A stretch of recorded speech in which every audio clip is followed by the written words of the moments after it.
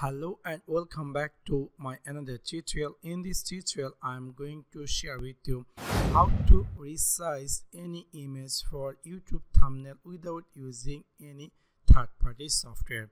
So let's take a look how to do that.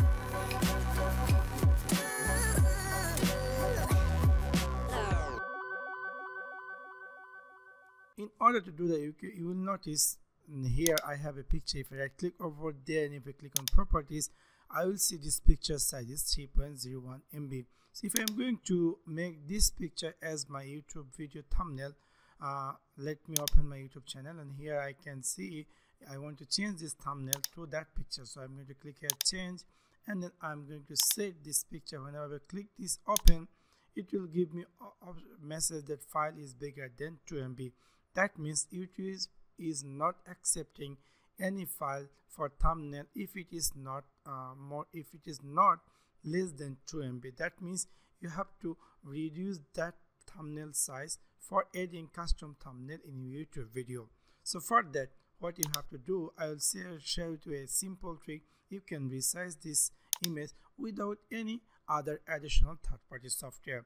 So simply open that particular thumbnail and then click here this dot icon, and here click resize, and it will give you option to best for profile picture and thumbnail, best for email and message 2 MB.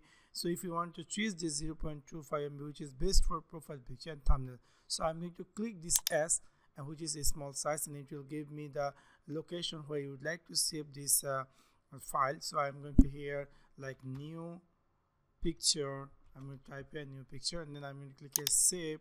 And now you will notice that this is the original size. If I click here properties, this is the original size, which is 3 MB, and right now I had resized that image. If I go click over that picture and if I click here properties, you will notice that size difference. That means finally I had changed that picture main picture size.